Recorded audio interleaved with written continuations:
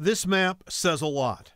The 5 largest earthquakes in recorded history have happened on the Pacific Rim within the last 70 years.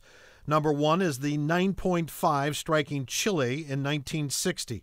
Number 2, the 9.2 Alaska quake in 1964. Number 3, a 9.1 in Indonesia in 2004.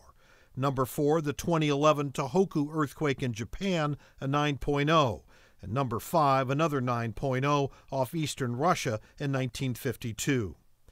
Every subduction zone has experienced an earthquake in modern times except ours, the Cascadia Fault running the coast from northern California through western Canada.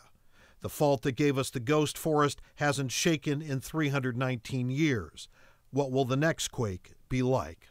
So you see the hypocenter, that's where the earthquake starts. So the seismic waves are radiating outwards. And these lines here are going to show you the shaking at these various cities. So these are more accurate than any of the estimates that we've done in the past for magnitude 9 earthquakes. Erin Worth is with the U.S. Geological Survey. She's part of the M9 project, a collaboration between the USGS and the University of Washington. M9 stands for a magnitude 9 megaquake.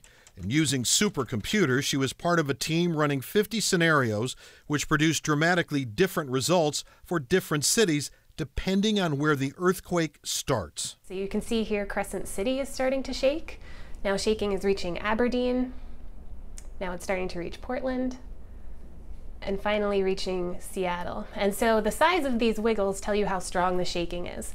And then you can also see that Seattle has pretty strong shaking.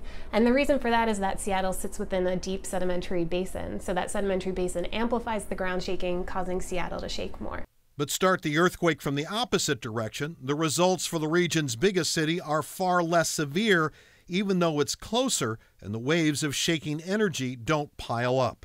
So in this scenario, you can see the hypocenter is now off northwest Washington. Seismic waves again are radiating outwards. Shaking is hitting Seattle and Aberdeen first. So this is actually much less. A giant earthquake lasting around 5 minutes would be bad by itself, but remember, these types of quakes are a double whammy because they also generate huge tsunami waves. You can see the wave propagate towards the outer coast, and it reaches the outer coast in about 15-20 minutes. And in this computer simulation, we learned that even more inland waters, including Puget Sound, Seattle, and Tacoma, are more vulnerable than previously thought. About 5 feet in Seattle, but the waves could top 10 feet in Tacoma's Commencement Bay. Well, I've showed it to a couple people, and their reaction is, oh! And I think it hits home because at this level, they can pick out where they live. Karina Forson is the chief hazards geologist for the Washington Geological Survey, part of the Department of Natural Resources. This is really important to visualize how tsunami waves travel through Washington because we do have such complicated waterways and this unique Puget Sound environment. Work has already started on specific tsunami models for localized areas, even currents.